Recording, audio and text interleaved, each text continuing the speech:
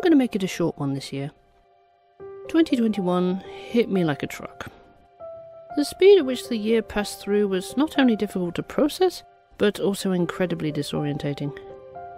Add that to all the ongoing challenges that aren't related to my artwork, and you've got a lot of delays and readjusting of the creative goalposts. Outcast Hero had the most attention from me in 2021, and I was able to complete another 20-minute sequence in the film's animatic.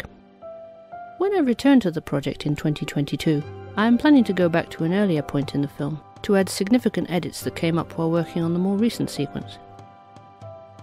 What's on Your Mind didn't get as much attention as I would have liked, but there was some work done here and there on the comic's self-sabotage. In 2022, I'm hoping to focus a bit more on getting the rest of the comic finished in black and white, then move forward with overseeing its colouring phase. The aim is to have a digital colour release of the comic next year, with a dubbed version to follow. Pokemon Rebirth is now as finished as I can make it. I recently uploaded the plan documents for 3 stories that were in various states of completion by the time the project came to an end.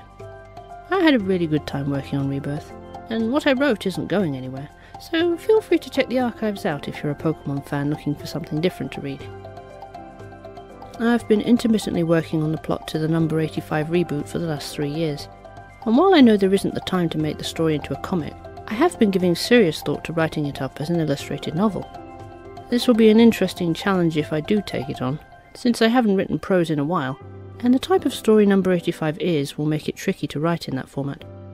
Not impossible though. I want to reach out to more people in the coming year. There will be more gameplay videos over on John's channel, once I get off my tushy and edit them. There may also be some more Niftihalo themed merchandise, though this batch will be made by hand rather than done at a printery. Except the What's on Your Mind comic, that may get to be a physical print.